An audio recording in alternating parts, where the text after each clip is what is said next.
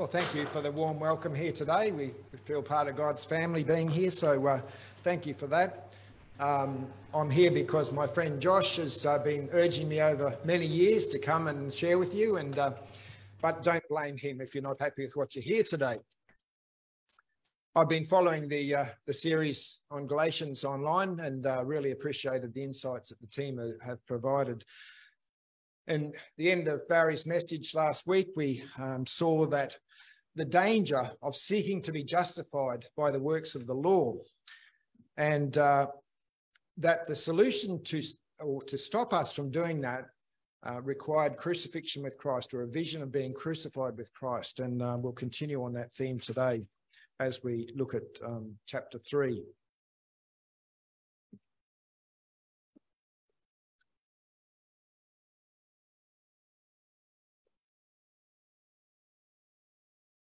It's like you've stopped thinking. You've become illogical. Someone or something has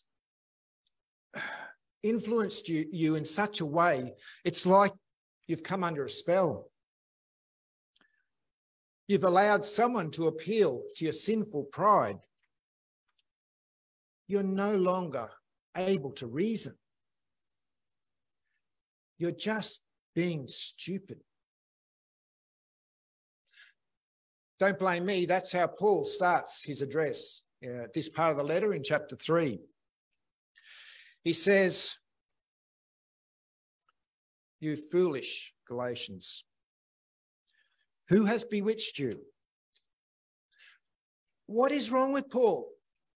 This man who has such a great, enormous pastoral care, heart, is calling his hearers fools.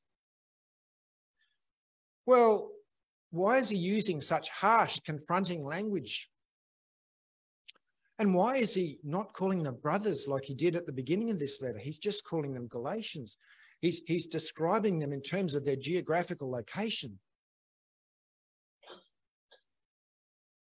Why is Paul so upset? Well, he's extremely concerned about the Galatians, profoundly concerned. They have a big problem, and he is doing his very best to show them the seriousness of this problem and the solution to it. It was only 5 verses into this letter that he says, I'm astonished at you Galatians, or you brothers at the time. He was calling them brothers. I'm astonished that you have departed from the real gospel and embraced a false gospel. And now he's going to expand on that concern, exactly what it was, the error that they'd fallen into. And it's very important today to realize that this problem is not one that belongs to a Galatian church from 2,000 years ago. It's a problem that can afflict each one of us in our walk with the Lord. We need to be aware of this problem, understand it, and make sure we avoid it. So let's read the rest of verse 1.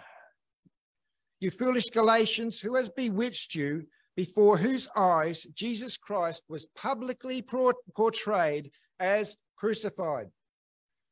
I don't know about you, but I would have loved to experience the gospel being presented by the Apostle Paul. Can you imagine the power with which he represented the cross of Christ as the solution to the need, with such power that it was like they were seeing Jesus crucified before their very eyes? I think all preaching should do that. I think all preaching to the lost and to the saved should portray Jesus Christ crucified with such clarity that it's like he's crucified before their very eyes. What would you understand if you saw Jesus Christ crucified before your very eyes? I suggest 2 things. The seriousness of sin that required such a horrendous penalty, And secondly, the magnitude of love that God would send his son to be a substitute. Well, that vision of the cross that Paul painted for them certainly got them started, but it did not keep them from this error. He goes on, this is the only thing I want to find out from you. Did you receive the Spirit by works of the law or hearing with faith? So Paul acknowledges that they had received the Spirit. But the problem wasn't how they started. The problem was how they were continuing. He says, did you receive the Spirit because you obeyed the works of the law? Or did you receive the Spirit because of that inner hearing, the spiritual hearing you received on the basis of receiving faith to embrace God's salvation? On what basis, Galatians, did you receive the Spirit? Now, that was a rhetorical question because they knew the answer to that. They knew very well that they had received the Spirit on the basis of the hearing of faith. But then he goes on to challenge their assumption that their walk was to continue by works of the flesh. Begin by the Spirit, continue by works of the flesh. Let's read verses 3 to 5. He returns to his theme. Are you so foolish? Having begun in the Spirit, are you now being perfected by the flesh? Did you suffer so many things in vain, if indeed it was in vain? So then, does he who provides you with the Spirit and works miracles among you, do it by works of the law or by hearing with faith? So here we see exactly what their problem was. They were engaging the flesh to do the works of the law to achieve righteousness. How could that possibly work? Paul says, don't be stupid. That couldn't possibly work. Your works of the flesh in response to the law's demands could not possibly perfect what the Spirit started. And he even says, was everything you have been through a total waste of time? And that's where we introduce this theme in Galatians, where you almost get the sense Paul was saying, you could be lost. This error you've fallen into could result in the loss of your soul. He repeats it several times. I don't believe necessarily that they were going to lose their salvation, but certainly the error was so serious that he wanted to shake them out of their complacency, that there was a lot at stake. So he introduces in verse 5 the amazing truth that how you commence your life of faith is meant to continue. You don't start one way and finish another way on a different basis. The Galatians had started right, but they were deceived into thinking there was another way to continue. He says that God working among them was not made possible by them keeping the law. God's work among us is not dependent on us keeping the law. We see something in those verses that is really important to understand. The flesh. I think we can fall into Christianese very easily. We get used to these terms like the flesh. And I don't know about you, perhaps it's just me. But what is the flesh? What exactly is it? How do we get it? Why does it love the works of the law? And if it's a problem, how do we stop it? Perhaps it's just me. Bear with me. If you can stand here and explain to me exactly what the flesh is, then I apologize. But I was burdened as I prepared this message to focus on what the flesh is. This is the center of the Galatians problem, and it could be the center of our problem. And I'm going to use some illustrations to try and explain this.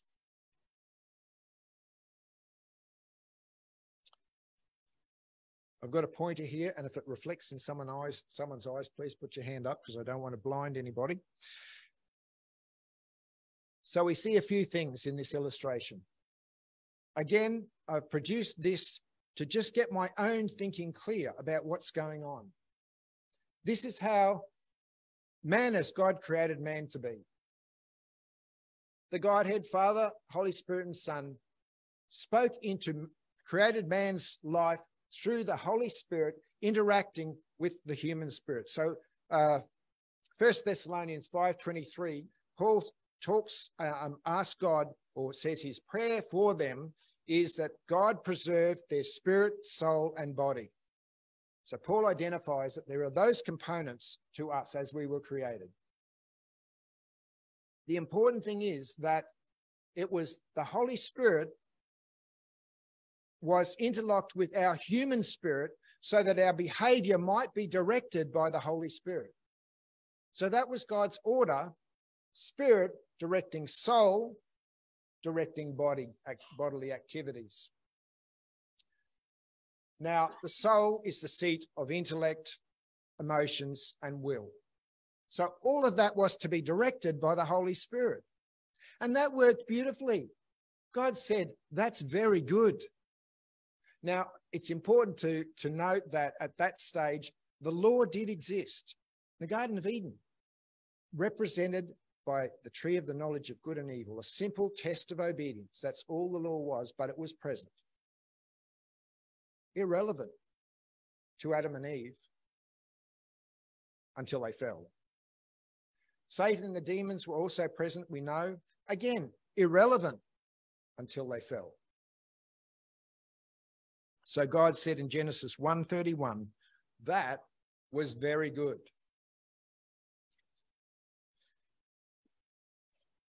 Next, the fall. So what happened to that perfect human being when we fell? Let's click the right button and we'll get there. So Satan laid an ingenious trap. What he said through Eve and to Adam, look, you are spiritually dependent. That's a pain. If you take the tree of the knowledge of good and evil and you understand good and evil, you can make your own judgments on morality. You can make your own decisions instead of being burdened by this control of the Holy Spirit. You can make your own decisions. You can become independent, a real man.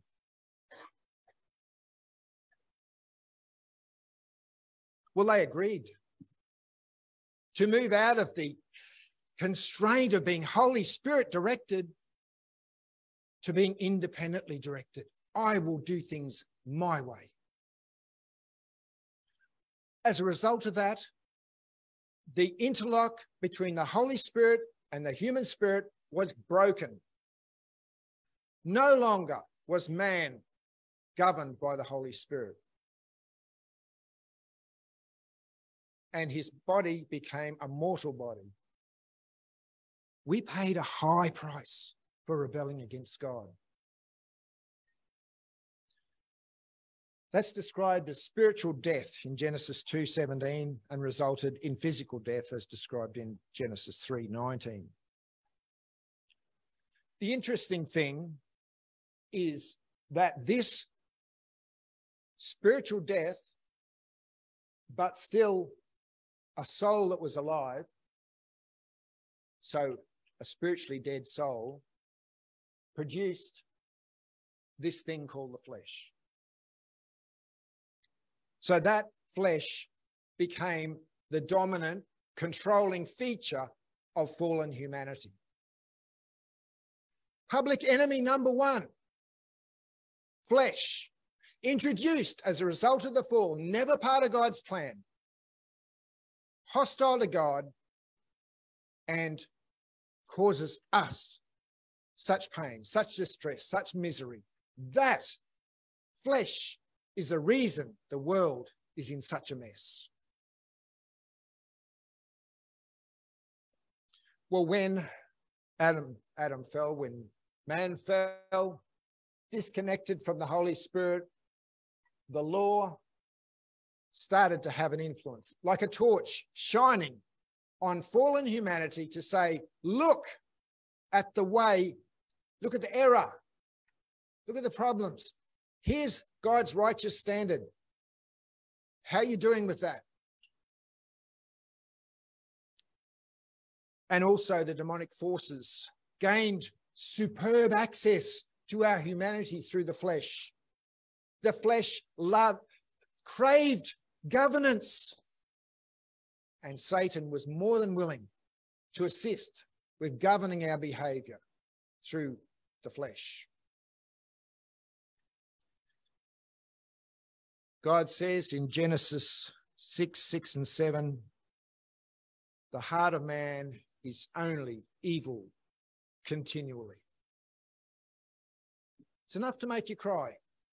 Such a perfect creation became something that generated evil continually. And it says that God was sorry he made man.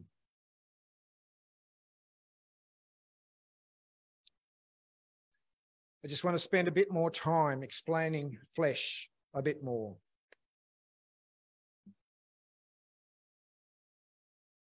This is the error that the Galatians fell into, serving God with the flesh. Can you imagine how offensive that is to God? Now, there's lots of names given to this flesh in the Bible. Flesh, old man, old nature, sin nature, law of sin and death, evil principle, or sin. And unfortunately, in the Greek, the same word for physical flesh is used for this flesh. Totally different thing. So when God sends light into a person's life, they become aware that they fall short of God's standards, and the flesh starts trying to keep the law. That's the automatic reaction. The covenant of the law was introduced by God specifically to expose the inadequacy of the flesh, and we'll hear more about that next week. So when you read under the law, it is describing the same thing as in the flesh or of the flesh. Flesh responds to law's demands, trying to prove itself and justify itself. So the characteristics of this flesh, it's resident in our mortal body, be free of it. When we don't have a mortal body, when we have an immortal body, this flesh is desperate to justify itself, to vindicate itself. And it desires the law to prove its worth, and then hates the law when it exposes its failure. And the flesh does what it's done since Adam fell. When proved wrong, it seeks to justify itself by accusing God, like Adam, who said, "It's your fault I hid because I was naked. You didn't give me clothes." Or to blame someone else. The woman you gave to be with me, she is the problem. Deflecting blame on anyone and anything except accepting that the flesh is a problem. What is God's opinion of this flesh? Fascinating. Top of the screen, a whole bunch of verses. Hard to read, so that's okay, but I just wanted to put them there in case to show you that I'd drawn from all of those verses how God feels about the flesh. There it is. The flesh provides no benefit. It cannot justify, is condemned by God, excludes from grace, is weak, is only escaped from by a person being born again, works sinful, corrupt passions in us, cannot do good, is hostile toward God, does not subject itself to the law of God, and is not able to do so, cannot please God, is incapable of spiritual fight, is against the Spirit, its deeds are evil, it wars against the soul, is of the world, not of the Father. Do you understand why Paul was so alarmed that they were using the flesh, that flesh, to try and keep the law to please God?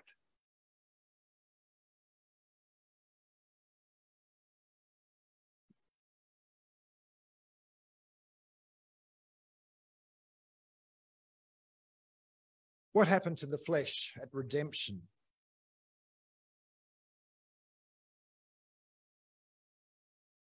What a magnificent redemption. But we need to understand what happened to the flesh despite this magnificent redemption. So the Holy Spirit, the interlock with the human spirit, was restored. Fantastic. Once again, directed by the Holy Spirit, governed by the Holy Spirit, animating the soul, directing the mind, the emotions, and the will. Fantastic. But the flesh is still present in the mortal body. So what happens? The Holy Spirit, through our spirit, fighting to direct us, and the old habits, the old pattern of Satan through the flesh, trying to govern and direct our behavior. Still there. Still there. The flesh still in our mortal body. As long as we have a mortal body, that's going to be a conflict. However, is it to remain a conflict that we win some and lose some? Is that the Christian life? Sometimes defeated by the flesh, sometimes not. Sometimes the Holy Spirit has supremacy, sometimes the flesh has supremacy. Is that what Jesus died to produce?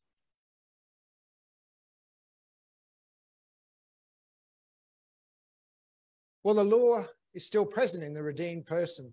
However, the law doesn't speak to somebody who's saved unless they fall into error. Then the law activates to reveal the sin. But without sinning, the law has no place in the life of a believer, because he's spiritually controlled, not law controlled. Not responding to the law's demands, responding to the Spirit's demands, obeying the Spirit. And obeying the Spirit elevates us way above anything that we could achieve as responding to the law's demands. The law is established by faith. The demonic forces are present, always trying to take control of us through the flesh. So the flesh is our enemy. The Galatians were redeemed, it seems. Paul says that. You began in the Spirit. But they were attempting to be acceptable to God through the power of sinful flesh. This is futile and is not acceptable to God.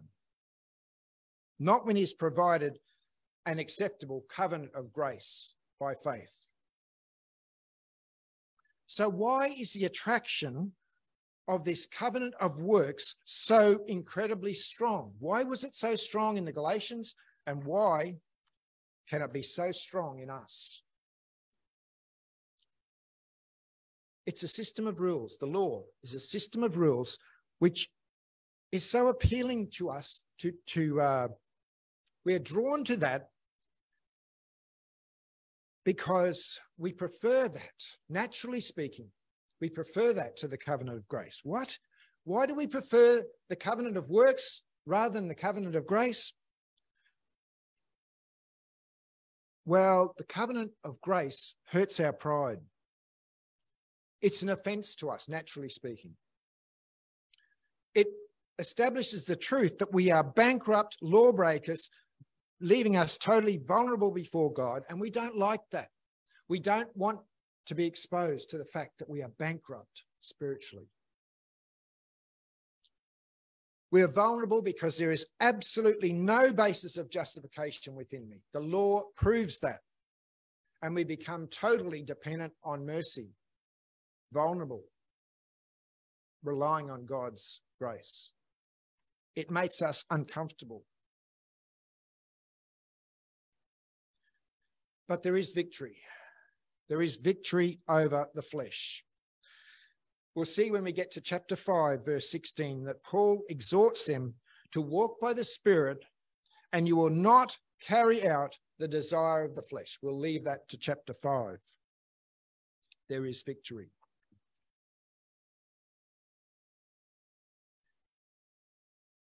He goes on to talk about our foundation for faith in Abraham. Just as Abraham believed God and it was credited to him as righteousness, therefore recognize that it is those who are of faith who are the sons of Abraham. The scripture, foreseeing that God would justify the Gentiles by faith, preached the gospel beforehand to Abraham, saying, all the nations will be blessed in you. So then those who are of faith are blessed with Abraham, the believer. We need to be very, very clear. Abraham's faith did not make him righteous. God made him righteous by accounting his faith for righteousness. God's accounting is not pretending. Real righteousness is accounted. It's just not ours. It's Jesus Christ's. Well, you might say, that's great for Abraham, but what has that got to do with us all these thousands of years later? Good question, and Paul answers that here. It was back in Genesis 12:3 that God promised Abraham that all nations of the earth would be blessed through him. That is, the coming Messiah, Jesus, who would be Abraham's descendant, is the promise. The promise was given to Abraham with all nations in mind, not just the Jewish nation.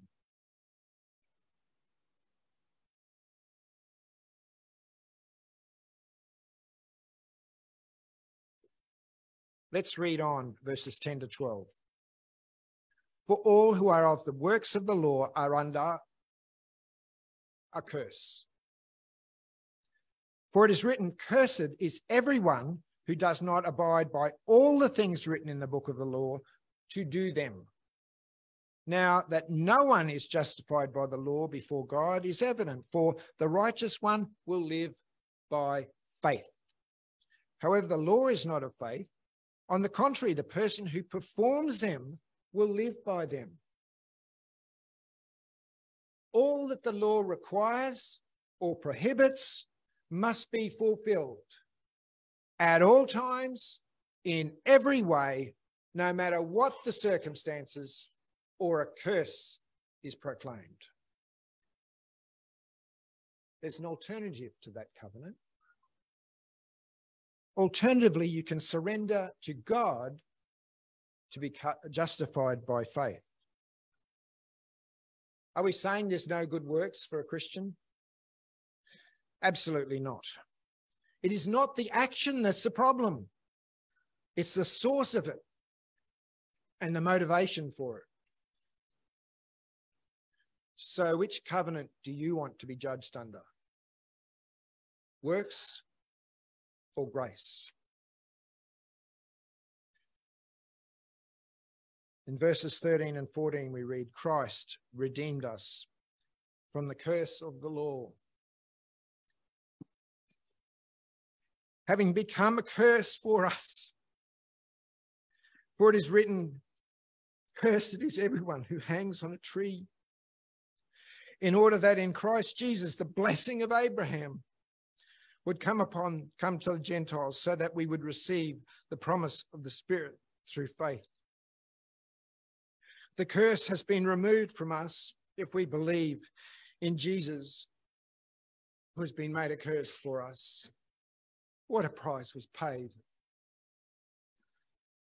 You know, the Jews bury their dead very quickly. It's a Jewish cultural thing that a dead person, it's a shame for a body of a dead person to be out on display, exposed for very long. They buried them very quickly. Jesus was left hanging on a cross, fully exposed. But you know, it's not his physical suffering that really, the curse was his Father turning his back on him. He bore the curse so that we could be delivered from the curse.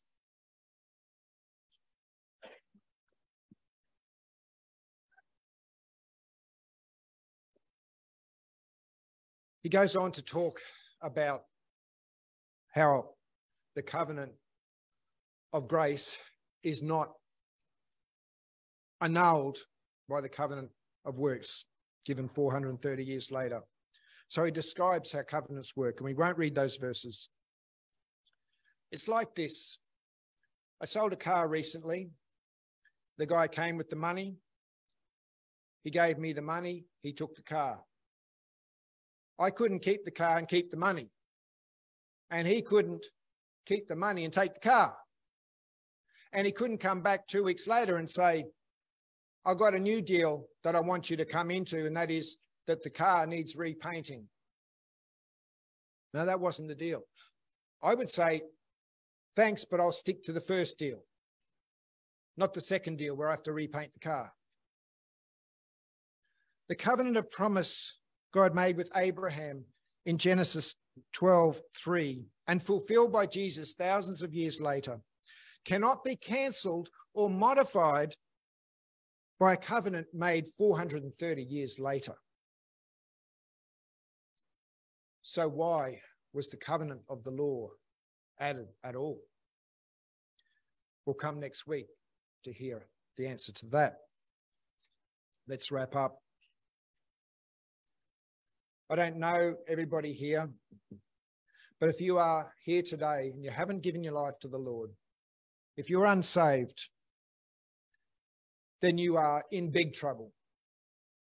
I have to tell you that if you have ever broken any of God's commandments at any time, even if you're unaware of it,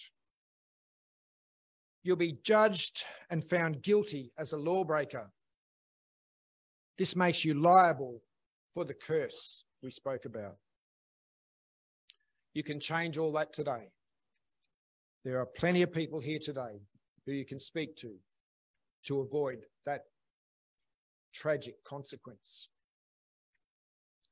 But maybe you're here today and God has been speaking to you that your Christian life has become works-focused and that you have an eye to what the law requires instead of an eye to the Spirit and obeying the Spirit only.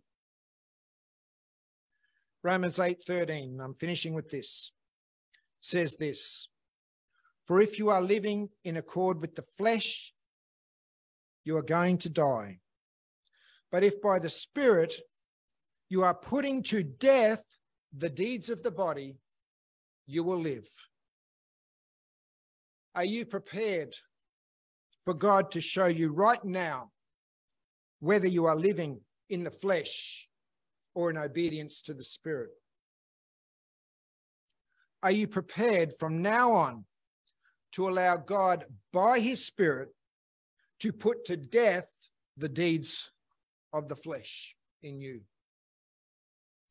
That's the path to the glorious liberty of the children of God.